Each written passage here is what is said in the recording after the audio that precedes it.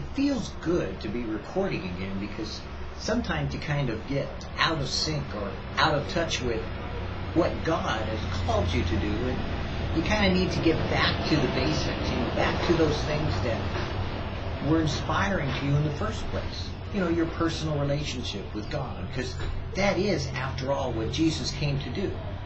He came that you might have life, and life more abundantly.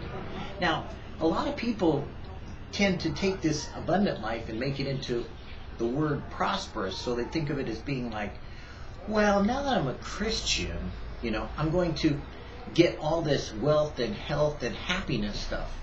But they don't really read what Jesus said. Jesus himself, when he came, he said, I came to give you life and life more abundantly in this world as well as eternal life to come.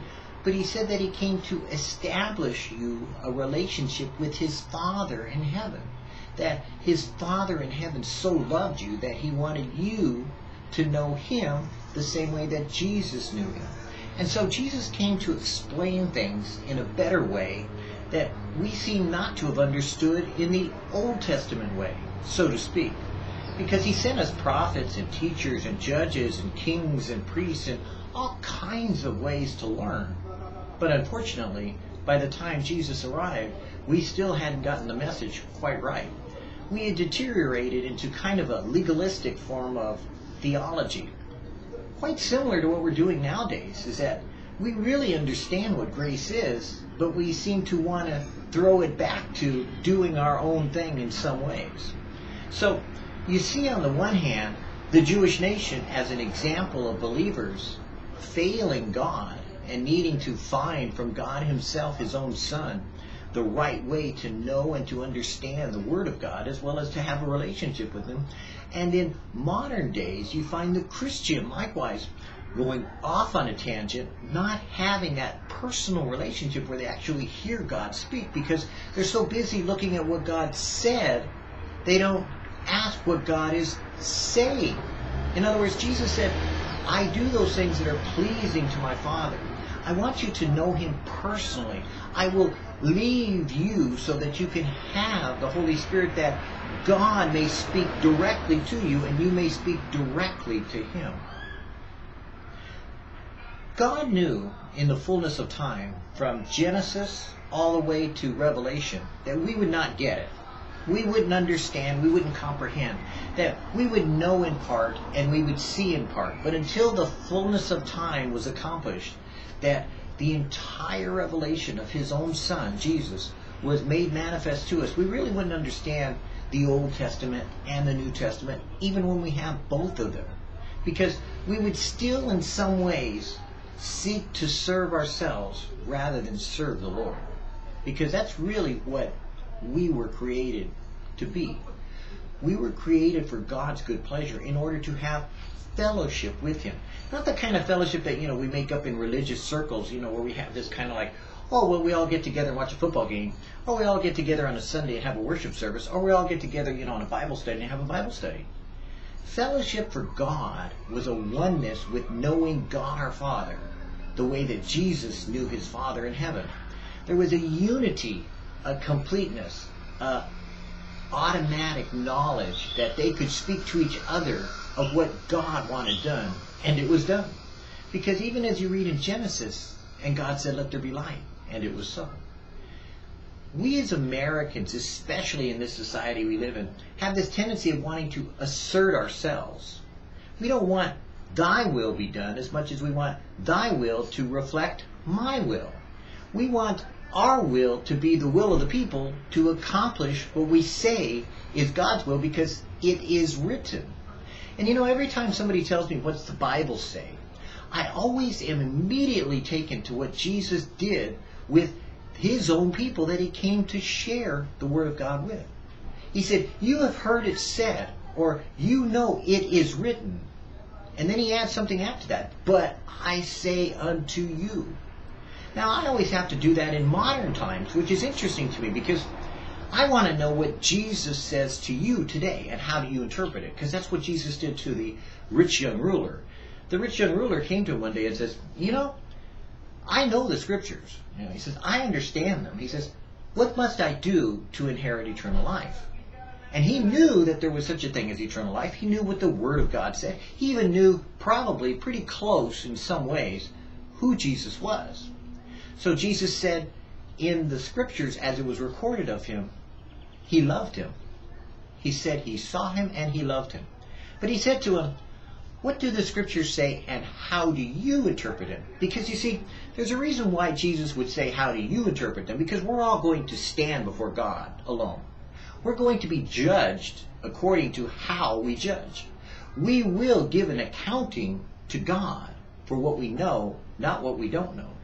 So even when we think that we, quote unquote, have this idea of judgment down, really Jesus said, judge not, for with measure you judge, you shall be judged. Because in reality, we are going to give an accounting for how we judge to the Lord our God.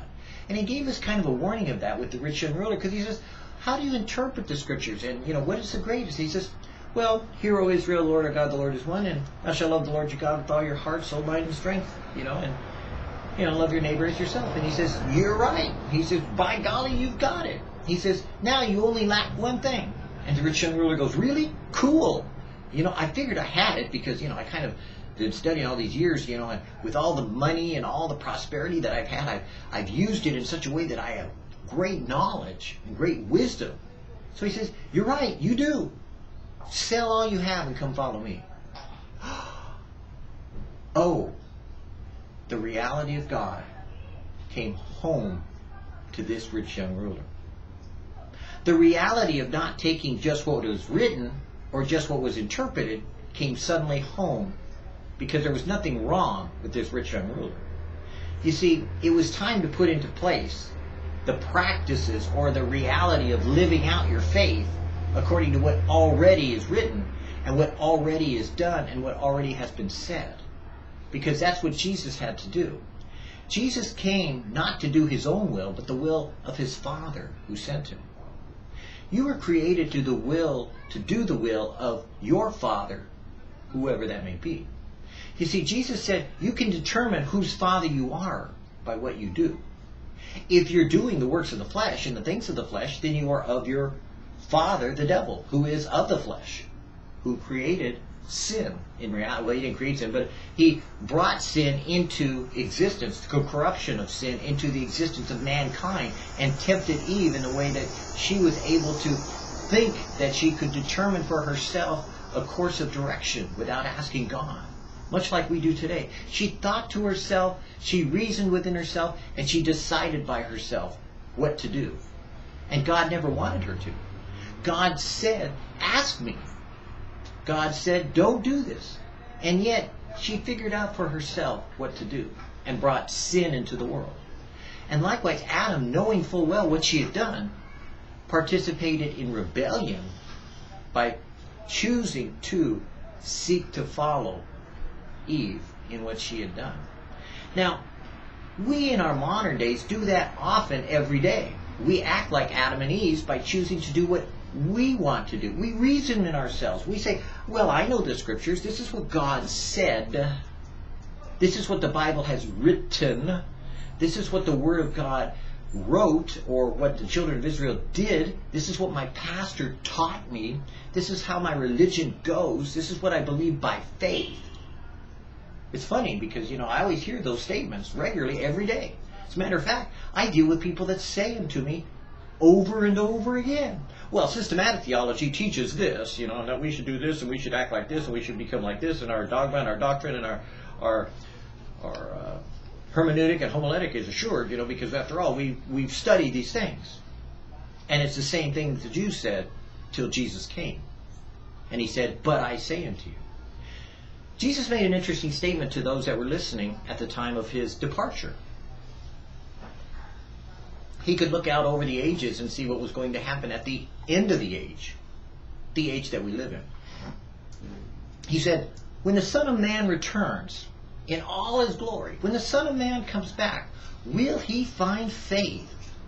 And the interesting thing is, what he meant is being interpreted by people to say, well, of course I got faith. I got faith to believe that I can get from God what I demand from God. I have faith to believe that I can tell God what to do. I have faith to believe that I can be healed if I want it. You know, faith they're using instead of really understanding they're abusing something that God never said. Because what Jesus meant, well, when he said, when the Son of Man returns, will he find faith? Was faith in his Father as Jesus described him. Because Jesus had already said, look, you know what's written, but I say unto you. And then now we interpret what Jesus said as something else. Like his sayings don't mean what they mean. They have to be taken as kind of a generic overview of, you know, what the kingdom will be like by and by. Except for one problem. When you look at what Jesus said and you look at the end of his sayings, he says, I will liken a man who does these things as, and he tells the story of a foolish man and a wise man. So we are not given the opportunity to deny what Jesus said. As a matter of fact, Christianity was always defined as Christ-likeness. Christianity, the word itself, means becoming like Christ, like the one who was crucified. Being as crucified to our selfish desires as the Christ was. And it was used as a slur because, you see, the Christians would not resist evil. They would not fight back against the Roman dictators and occupiers. As a matter of fact, they rejoiced in losing their lives unto death so that they could be a witness unto God of their faith in him, even unto death. For their testimony was sure, and it was recorded for us, even in the Book of Martyrs, Fox's Book of Martyrs. But today we have a different kind of Christianity being portrayed. It doesn't require much for us to do because we say that it's all been done for us by grace. God has always accomplished for us what we need not worry about doing. We just have to accept the salvation and then go be blessed and then give the blessings to God when we die. Or is it what Jesus said to do? Because the rich young ruler found it very challenging in talking to God. And you should be challenged likewise when you are dealing with a living God as opposed to a dead idea of who God is. Because it's easy to read about the God of the Old Testament. It's easy to read about the God of the New Testament. It's a whole nother matter to realize the living God is the same yesterday, today, and forever. That from Genesis to Revelation, he has declared his word. He has declared that wrath of God is coming. He has declared that judgments of God are coming. He has declared that he is going to pour out his anger upon the world. And it's coming soon. So when we teach grace and we teach about all these other things of theology, we seem to gloss it over with this smooth icing that we want to put over a cake that's as hard as a rock because it doesn't have the substance of one person in it, Jesus. You see, Jesus came because we didn't understand, though we thought we did. And that was 2,000 years ago. Jesus comes to people today, even as he did in the Jesus movement, and explains it to them by simply saying, read it. You don't need anything else for your understanding of what God said. You don't need anything else to understand if God will speak to you today. Jesus said that, as a matter of fact, if you want to know whether or not you're one of my sheep, all you need to do is ask yourself, are you hearing my voice? Because Jesus didn't say, my sheep read my voice. Jesus said, my sheep hear my voice and they know me. As a matter of fact, he made it very clear and very blunt. Oh, I'm calling everyone. God so loved the world that the entire world should not perish but have everlasting life. Though it should not perish, it will. Because there are many that are called, but there are few that are chosen. Because not everyone's going to respond. And once they do hear the word, then like the seed that was told, we're told that God would see their circumstances of life and they would decide that the world was much more than what they wanted from Christianity, so they would go after the world and try to somehow compromise the two. And the weeds of the world and the world in its ways would choke out the Word of God from their life. Because the Word of God, if you want to find out the purity of it, it's very simple. Go back to Matthew. Go back to reading what Jesus said. Or better yet, go to the book of Revelation, which is really scary, and then read just the letters to the 7 churches, because you fit into one of those churches. That's what Jesus said, and that's what Jesus is saying to you. We're told to watch and be ready, because we know not the day or the hour when the Son of Man returns. And the reality of that is that any day the Son of Man may come and require of you your life. Jesus told a parable about a rich farmer who, he harvested and got all kinds of harvest in, and he was prosperous and he made a lot of money. And he says, I did pretty good this year in the harvest. I think what I'll do is that next year, I think I'll go ahead and invest in the stock market. I'm going to build bigger barns. I'm going to build a bigger church. I'm going to have a mega church. I'm going to have a mega ministry. And next year, I'm going to have a mega outreach. And you know what happened? Jesus said, that night the man died, and the Lord came to him and said, thou fool! This night the Lord requires of you your soul. No man knows the day or the hour, very simply, because you don't know what day or hour you will die. Oh, we're told when the rapture will be. That's pretty easy to figure out. It doesn't take a genius to sit down and start to compare the signs of the times, which is a general idea of when it will be. That will tell you kind of like years, more or less, which is what the pastors like to teach you right now about. Oh, it'll be soon in the by and by. Sooner or later, it's going to happen. But then if you get beyond the signs of the times and you start getting into the feasts of the Lord and you start studying a little more and read what Jesus said, you kind of start getting into, like the days of Noah and Lot, kind of like, violence and more violence and, like wars and rumors of wars. And you start looking for all these different signs and wonders and you start going, whoa, it looks like it's kind of getting closer. Then you realize that, whoa, the prophets did tell us when Israel became a nation, how soon it would be. And then Jesus gets even more specific when he starts talking about the wedding feast. So you really can find out things like the rapture. But what's interesting is that people use the rapture as an excuse and a scapegoat. They like to teach themselves, I'm going to get out of it, so I'm going to go do what I want to do in the meantime. After all, we need to occupy, so let's be preoccupied with the world. After all, God's going to reward us according to what we did for him. In Jesus' name, I've done it. I've raised up the dead in Jesus' name. I've, done all these marvelous works in Jesus' name. And the interesting thing is that in the Sermon on the Mount, Jesus says, who asked you? You did all these things in my name, but did you do what I said to do? And you see, that's the problem that we run into in this year, the new year. We get all kinds of messages by people telling us all kinds of good feelings, We want to make you feel good. We want you to look forward to the years with hope and excitement about, oh boy, it's going to get better and better and better. No, it's not. It's going to get worse and worse and worse. The biggest lie I hear every year on New Year's Eve, except when you go to Calvary Chapel, Costa Mesa, and you listen to the prophecy update on New Year's Eve, which is what I used to love to go to. But unless you're really paying attention, most Christian ministries are telling you either one of two things at New Year's Eve. Pay the rest of your money that you promised you'd give us last year, and we're in debt now because you promised, and we made our budget based upon what you promised you'd give us, and so they always hit you up at the end of the year, right around Christmas time, when you spend all your money.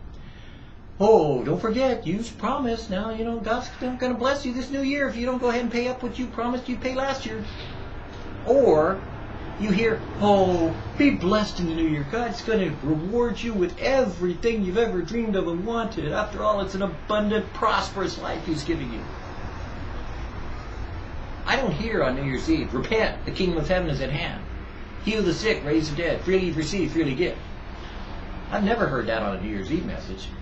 Not even from Leonard Ravenhill or David Wilkerson, some of the guys that, are treated as hellfire and brimstone, or at least some kind of serious gospel messages.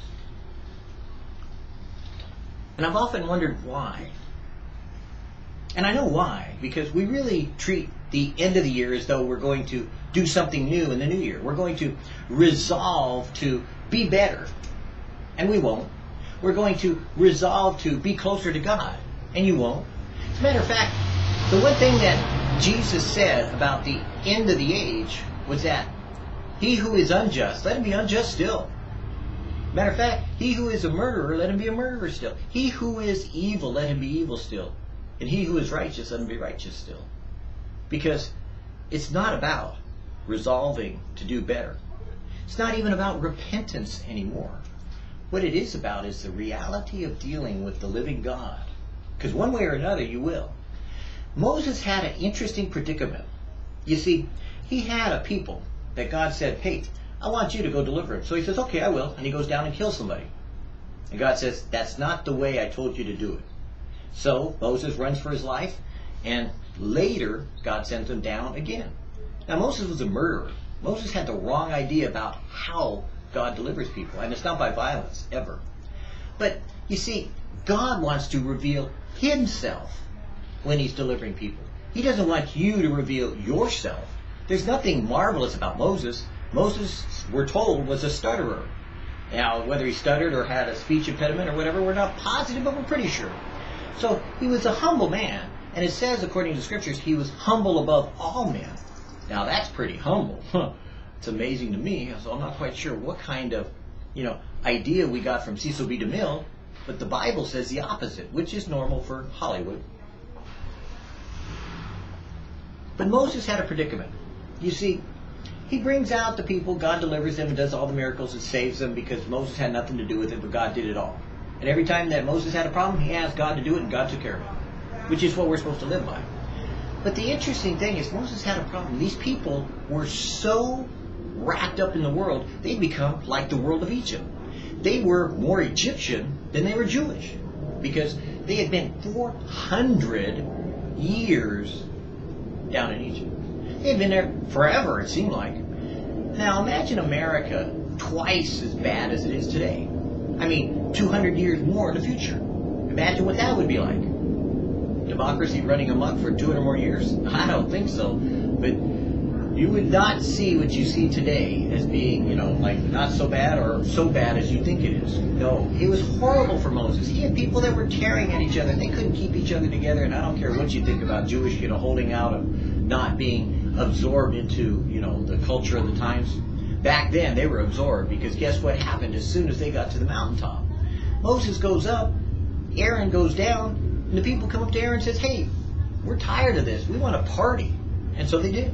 They had orgies and drunken orgies and all kinds of garbage because they were used to it. That's what they did in Egypt. That's what we do in the world.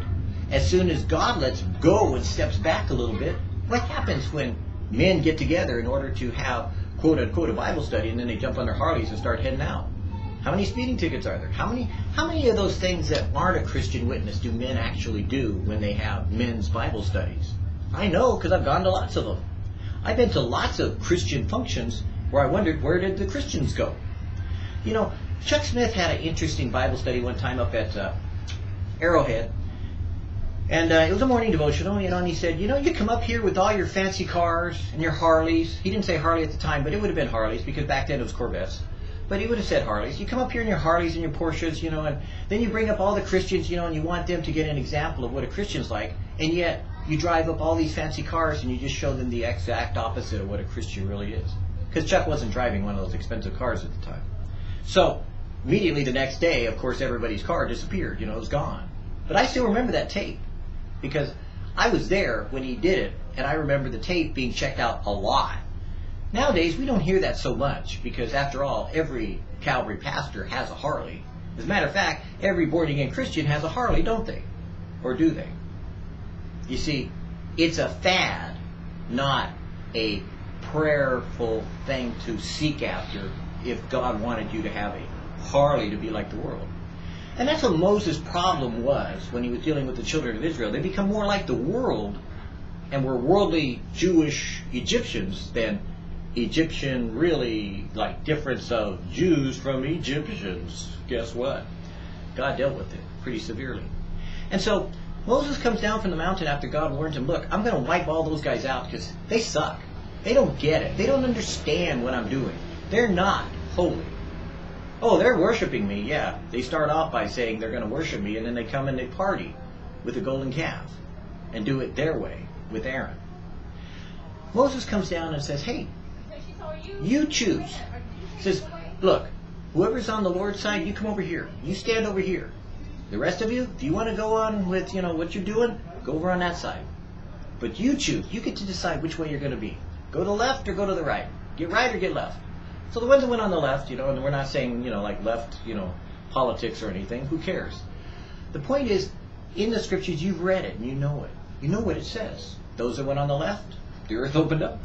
Poof. God wiped them out instantly. Because God had told Moses, I'd wipe them all out and start with you all over again. And Moses says, don't do it. Because he interceded for them. He alone stood up and saved the Jewish nation. People forget to teach about that. One man saved the Jewish nation, Moses. That's kind of why Moses is coming back at the end of days. Because he'll be testifying against this nation that everybody says, oh, by the way, we need to support the Jewish nation. After all, we are Christians, so we automatically 100% support Israel. I don't. Moses didn't. Guess what? Israel today does not look like it's doing what God said. So I'm sorry, I'm not there. So Moses deals with them by saying, God, you decide. And God says, tell them to go to the left and the right. So God takes care of it. So then Moses goes back up and brings down what he says are the commandments of God in order to live a life that would benefit them. Now the children of Israel say, we'll follow it. We'll do it. We swear up and down we will. And you know what? They didn't. Later, Joshua, who had actually gone up partway up the mountain with Moses, he's now, after Moses can't go into the land because Moses blows it, he's in charge of the children of Israel. And he said, look, I'm deciding for you what you're going to do. You choose. If you're going to choose the Lord, then you need to say so. You need to decide for yourselves what you're going to do. Because I've had it. I've seen you in Egypt. I've been with you in the desert. I've been with you when I went into the promised land. I told you what was in there. But now we're getting ready to go in and take it. We're getting ready to get busy with God. We're getting ready to do the reality of what God said to do. So I know what I'm going to do. As for me and my house, we're going to serve the Lord. We're going to do it His way, even though He blows it later. But He says, I know you're going to say you will, but you won't. So you need to choose today what you will do, even though you won't do it. Because I've lived long enough to know you won't do it even though you say it. And it's interesting. Joshua was right. Sure enough, didn't take very long before they weren't doing what God said. And Jesus comes to us, saves us, gives us salvation, gives us a personal relationship with God, helps us by giving us His Holy Spirit so that we can not go to a church we don't like, but find a church we do like, and even not go to church if you don't like, because you can just read the Word and have a church. But the point is, He's given you everything. And then He comes to His disciples and He says, you call me Lord, Lord? Great, I'm thrilled. I'm excited, I'm ecstatic that you call me Lord. Well, why don't you do the things I said? You see, it's still about what Jesus said. It's still about what God is saying to you. I won't be there when you stand before God. As a matter of fact, I kind of look at my own salvation with fear and trembling, and I stand before a holy God and worry about, hey, I'm more concerned about what will happen after I die, about He who condemned my soul to hell, than I'm concerned about what's going to go on in this life. Who cares? That's going to go up and down and sideways, and I can already predict what every man's going to do. It's pretty easy. They do it over and over and over again. We call it history. It repeats itself over and over and over again. Even the scriptures tell us how men will act. But Jesus said something interesting. I say unto you. In this new year, you need to challenge yourself. What is Jesus saying to you every day? Really? Because every day that's what you're going to have to deal with. Today, harden not your heart, as it says in the provocation, as the Bible says, as God has said, as His prophets declare. Even Jesus used that very much warning. Don't harden your heart. Don't ignore when the Spirit of God is trying to speak to you what Jesus said, because that's what He was sent here to do. He was sent to remind us what Jesus said. Because we're too busy and easily getting distracted by every other thing of what the Bible says, what the pastor says, what the church says, what Christianity teaches, what our systematic theology is, that I finally rejected all of it. And I said, you know what, Lord? I don't care what the Bible says. I don't care what anybody else says. Jesus, I care what you say today. Talk to me. And you know what? The biggest shock of my life was it sucked. Because He did. And I could have got away with murder, literally, because the Bible gives you some certain ways of getting away with murder, typically. Oh, you know, there are certain things in the scriptures that say, oh, an eye for an eye, a tooth for a tooth. You don't have to love your enemies. You have to defend yourself. You know, defend your family just in case somebody breaks in your house. You better have a gun. After all, that's what modern Christianity is. Have a gun, have a tuba, you know, or have a missile launcher, or have whatever else you think you need to protect yourself, because God can't do it. He didn't do it in the Old Testament. Can't do it in the New Testament. After all, Jesus died, so guess what happened to him? Huh? That kind of protection? So you see, the reality of what people say is always less than what God will speak to you. I can only answer for what God will tell me to do today. I can't answer for what God may tell you to do. But you can. You know, you can today speak with God direct. You today can hear His voice. You today can do the things Jesus said and the things Jesus might say to you, even though most people don't want to hear what Jesus has to say, because the truth is, if you're as honest with it as I am, you already know what Jesus said, because Christianity has always been portrayed as that. Love your enemies, and you sure as hell don't want to do that. You don't want to love your enemies because you're having a hard time loving your friends. You're having a hard time loving your spouses or your relationships that you have, which are supposed to be practice sessions for you before you even get to what Jesus said. Because after all, we're divorcing left and right. We're getting rid of inconvenient kids. We're passing them off to someone else to make the decisions for us. We're not doing what God said to do with children that are supposed to be a blessing to us. We're treating them as a curse. So the reality of your year that you're looking forward to is presented to you today as a blessing and a curse. As I told someone earlier when I was writing, I present to you a blessing and a curse. A blessing if you do it. A curse if you don't. Do what Jesus says. As a matter of fact, this ministry has always been based upon one simple principle. And that was, whatsoever the Lord God tells you to do, that you should do. If you tell me God told you, I'll back you up 100% and stand back and wait and see what God will do. Because you know what? I don't have a problem. You come to me and tell me God said, I'll let you deal with that in eternity. In the meantime, I might not go with you, but I will agree that if you say God said, then I will speak for your behalf and say, yes, He said God said. It doesn't mean that I may agree with it, but whatever God tells me to do, likewise I'll do. And that's why in VidDevo we talk so much about Jesus, because Jesus said that we should know His voice. We should hear His voice. We should do as He said. Because anything else or anything less is going to be a curse unto you. Because when we stand before the judgment seat, Jesus will ask you, did you do the things I said? And as we know on the Sermon on the Mount, if you didn't, then He'll say to you, depart from me, you workers of iniquity. I never knew you.